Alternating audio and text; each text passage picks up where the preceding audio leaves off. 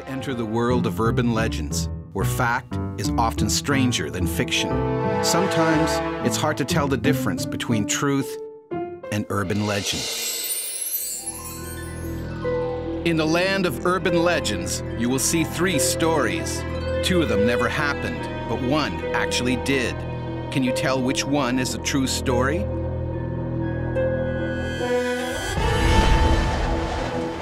Twister toss. A young man is sucked up by a tornado, thrown over 1,000 feet, and he lives to tell the tale.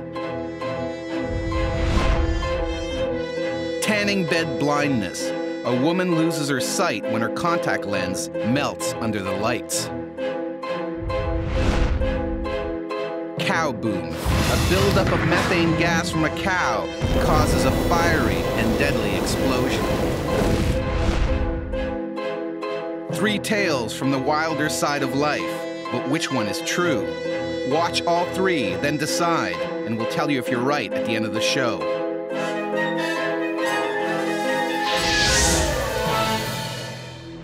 First up, twisting the night away. Tornado Alley. It's the name given to an area of the United States known for its high incidence of tornadoes each year. From Texas to North Dakota and Ohio in the east, the alley involves 18 states. One of them is Missouri. And that's where 19-year-old Matt Suter was living at the time of his Twister encounter.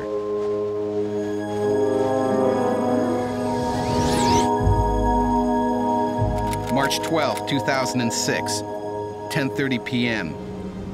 Matt picks up the story. You know, we kept hearing on the news there's tornado warnings. A tornado has touched down, and at the first sign of trouble, Matt realizes it's too late to escape to safety. It was really loud, really, really loud. It was just crazy what was going on. The windows were busting from the inside out because there was so much pressure in the house. And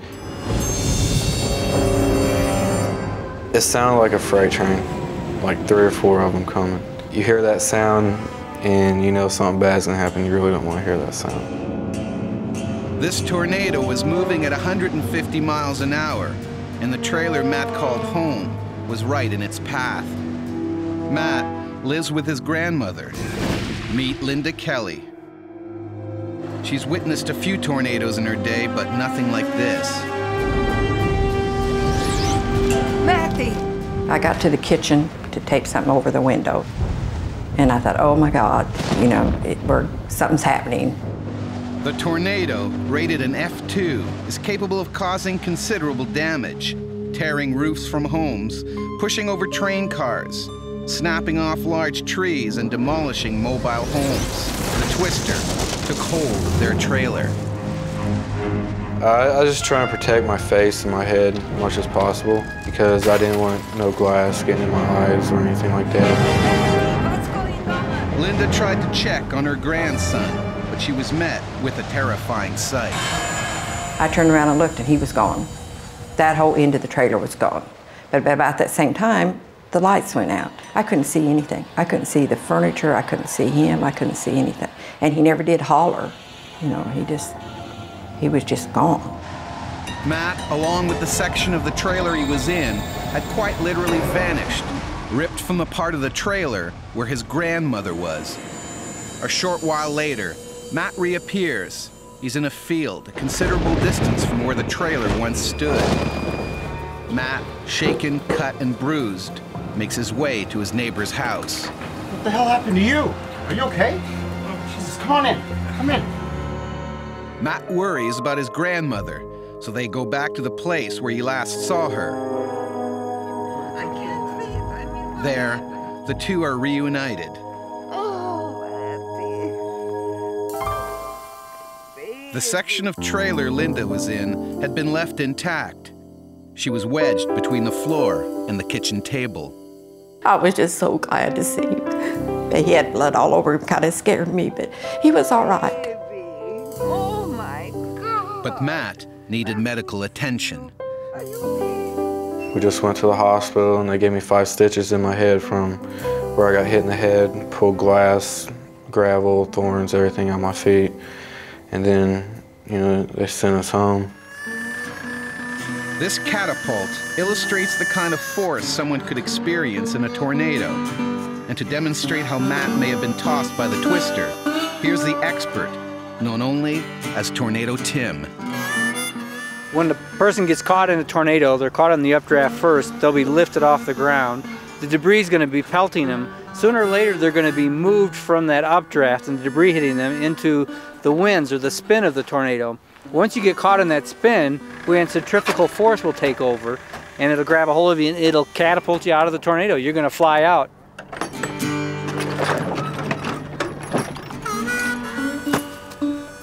That was about 150, maybe 200 feet at the best. So Matt would have gone over 5 times that distance. He'd gone even further than this whole field, which is unbelievable. With the help of a wind machine, Tim shows us how powerful the updraft can be inside a tornado.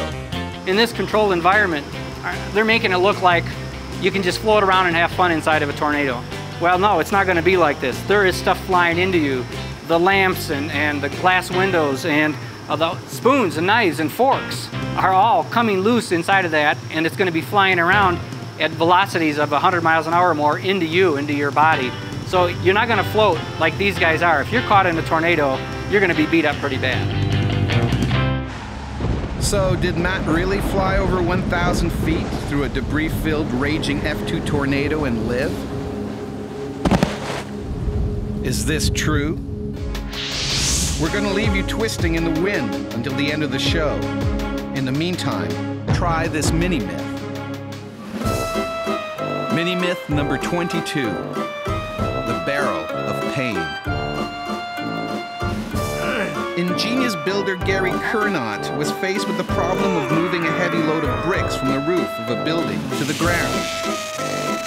He devises a plan to lower them in a barrel using a rope and a pulley. But when he unties the rope, the barrel of bricks is so heavy, it pulls him up to the roof. The barrel hits him on its way down, and when he reaches the top, his hand gets jammed in the pulley. The barrel hits the ground and bursts, causing him to fall down onto the bricks. The broken barrel then comes back down and hits him on the head. You could say Gary wasn't having a good day. True story? No, it was false. This story was first told in 1918 and has been played out in comedies, television shows, skits, and of course retold many times, but it's just an urban legend.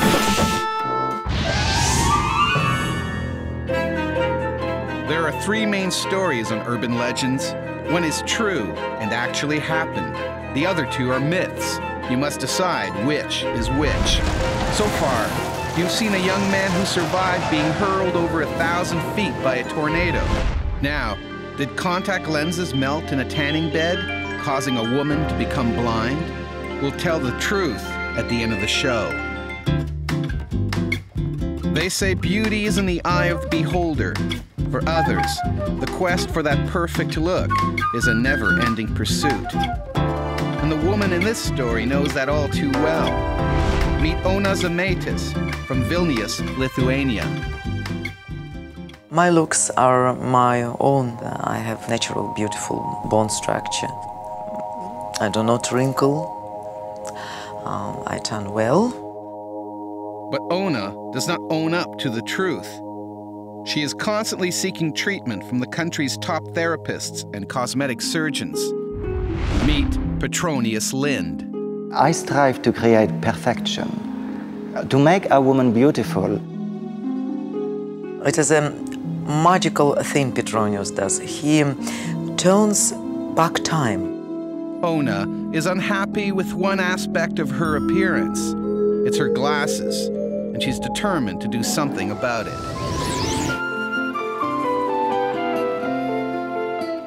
It starts with a visit to Dr. Alexander Raymond. Petronius arranges this for me.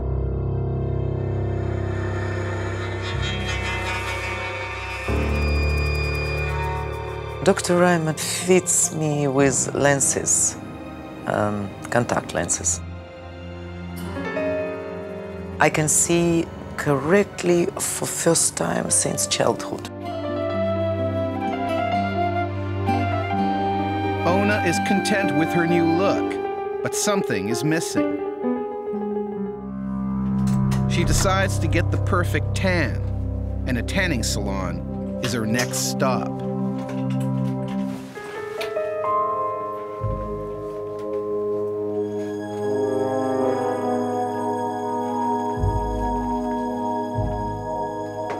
But tanning, it's so boring. Lay back in a tanning table and wake up 30 minutes later, all done. The routine procedure begins. The tanning bed is designed to concentrate the ultraviolet rays on Ona's body, but the light was doing more than just tan. She doesn't realize the goggles are there for her safety, a mistake that will cost her her sight. I woke up by sharp, burning pain in my eyes. I'm screaming in agony. I try to open my eyes. It is like they are glued shut tight. No one hears me scream. I pull my eyelid open. It hurts so bad. I begin to pull at it. It is stuck fast. Ona scratches at her eyes and manages to pull the lenses out.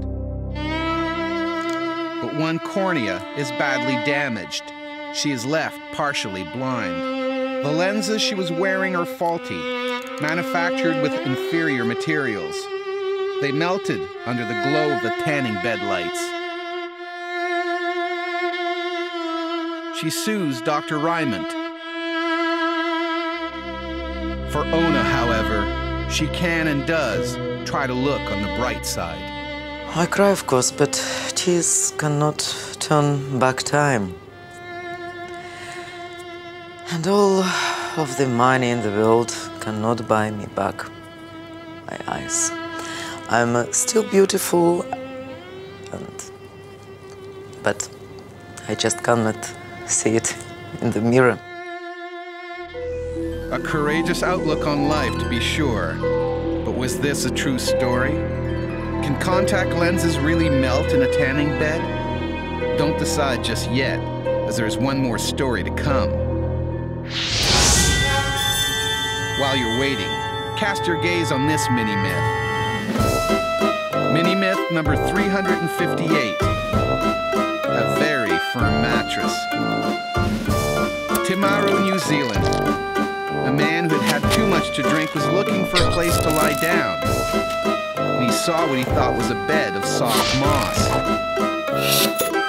He soon discovered that it was not the soft bed he thought it was. It was wet concrete, colored green for a decorative touch in a housing development.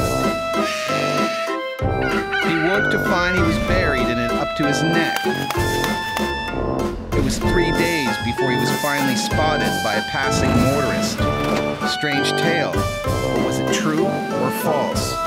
Although the story seems strange, it is true, and was reported by the Independent newspaper of London in March of 1995. There are hundreds of urban legends out there, but we'll just show you 3, one of which is real. It's up to you to figure out which one actually happened. So far, you've seen the guy who was tossed over 1,000 feet by a tornado, and the woman who was blinded after her contact lenses melted in a tanning bed. But now, it's time for our third and decidedly disturbing story. Methane gas from a cow causes a deadly explosion. We'll tell you what story is real at the end of the show. The Holstein cow.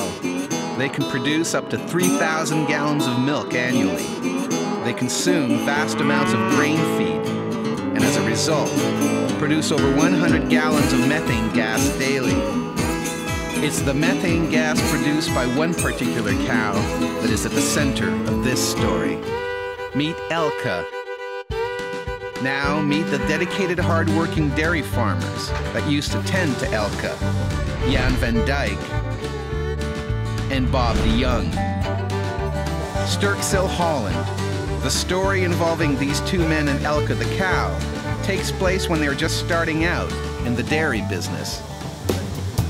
I started in 1985. In 1986 I was a farmer for a year, and I had a herd of cows. Used to milk those cows in the morning. You know, you had to milk the cows by hand, and that was a pretty hard job. Well, there was this beautiful cow, Elke, one of our favorites. She was always giving me a bucket full of milk, and she was like, yeah, a good cow. Best milk, you know, real lady. One morning I sit behind Elke and I'm milking her, and she's farting, and I laugh about it. And after about 10 minutes I lit a cigarette, and she farts at the same moment. Something like a fireball comes into my face, and my face is burned, you know. His face was all red, right? And his eyebrows, they were all burned off. It was hilarious, man, I tell you that. He laughed his head off. He just kept on laughing, and well, I had to laugh too because I saw him laughing, and the whole situation was quite funny. The farmer learned the hard way that methane gas is highly flammable and potentially quite dangerous. Methane's explosive properties are well documented. Meet Dr. John Kilcoyne of the Institute of Pharmacy and Chemistry of Britain's University of Sunderland. I can show you what a litre of inflammable gas will do by putting light to it like this. This humorous tale should have ended here, but the young and mischievous farmers are intrigued by this phenomenon and are about to take it one step further. Because if that first detonation was interesting, wouldn't a really huge explosion be even more interesting? So they come up with the idea of feeding the cow a potent mixture of methane-inducing feed. They even invite their friend to the farm to witness the result. I was rubbing her belly, and Ulbricht was like, oh, where is it, you know? And baff! The fireball produced by Elke was indeed huge, but instead of just burning off, the flame had somehow been sucked back into Elke. No one could have predicted what happened next. No animals were harmed during the making of this story.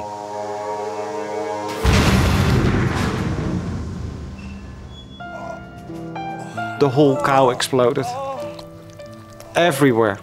Big bang, boy, you've never seen an explosion like that.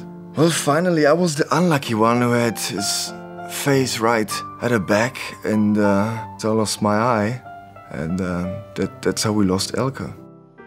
The farmers learned a valuable lesson that day, one that's not taught in high school chemistry class. But is it true? Did a cow really explode from a buildup of methane gas? Think about it as you ponder another explosive mini-myth. Mini-myth number 18.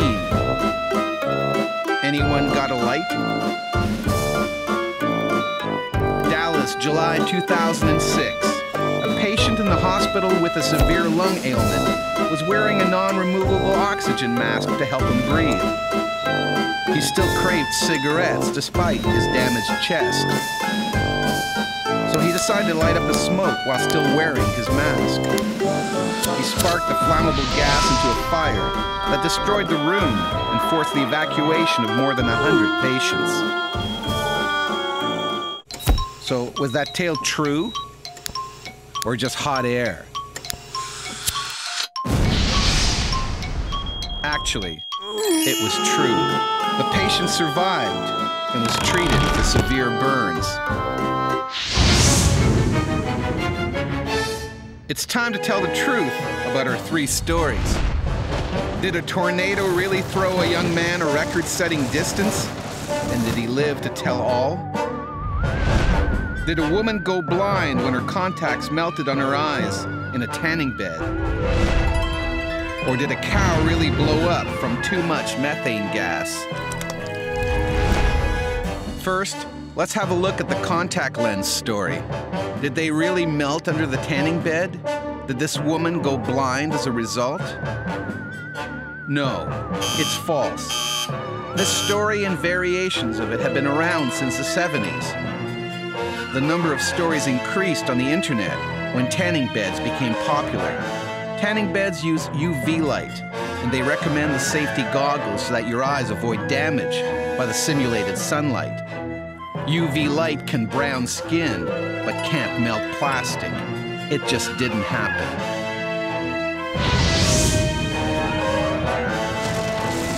So that leaves the tornado-tossed guy and the exploding cow. If you thought a cow could explode from the methane it produces, then you'd be absolutely wrong. What is true is that bovine flatulence is a flammable gas, methane, but it needs oxygen for it to burn.